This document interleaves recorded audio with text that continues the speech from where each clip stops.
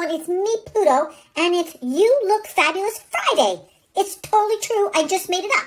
It's a special day, and I wanted to remember you to take a moment to realize how gorgeous you are. Because you really are, you two-leggeds, you are always talking yourself out of your own natural fabulousness. And you're always trying to jiggy up your appearance with little pots of goop and magic eye wands and hair gems and beard balms. Well, not today, Sephora. You are totally fabulous just the way you are. You have to stop believing everything that your thinking box tells you.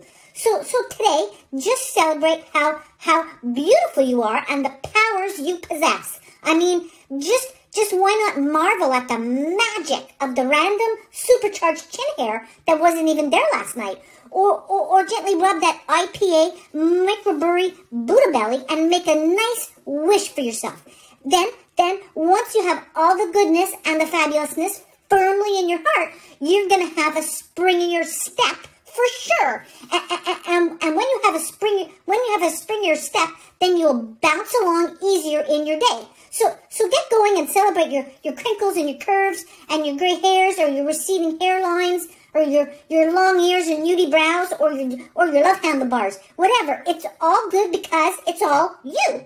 And also, once you know that you look so fabulous, maybe you could let someone else know how fabulous they are. There's lots of balls of angst and worry right now walking around in this troubled time. And it's really easy for you two-leggeds to get all clenched up these days. And when you're all clenched up, you're a danger to yourselves and to others. So maybe you could surprise a random someone with a compliment. It's totally easy peasy.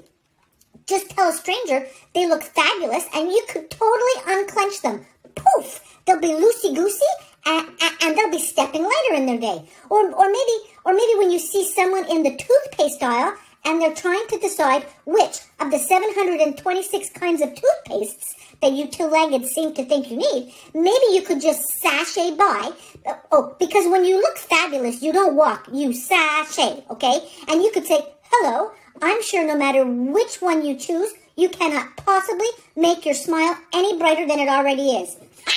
Even if you can't see their actual smile because their mask is on, I totally bet when you say that, you'll see their smile in their eyeballs and it'll be shining bright like a diamond. Or maybe when you just see someone on the sidewalk, you could say, hello, I like fish sticks and I think you look fabulous. And if they're from our Plutoverse, then they will instantly recognize that greeting.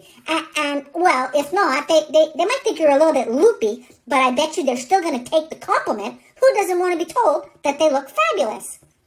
So when Mom pulls up to a red light, you could try this. When she pulls up and the person next to her has their window open, or maybe they're standing on their two-wheeler and they're waiting, she just might yell, wow, you have great hair, and then zoom, woohoo, she drives off and she does a drive-by compliment. Or if you're stuck on the stay homes, then maybe you could call up a friend or a family member, and then you could just tell them, oh, the zoomer window really brings out the color in your eyes, and just try to make them feel good. So anyways, you two-leggeds, for sure you're on the bumpy road of life right now, but really, it doesn't matter if you're dusty and disheveled. You have to look yourself straight in the mirror and say, hello, gorgeous. And then you just strut down your hallway like it was a Fashion Week runway and strike a pose. And then maybe send me a selfie. Okay, so go be fabulous and have a great You Look Fabulous Friday. Bye, everyone.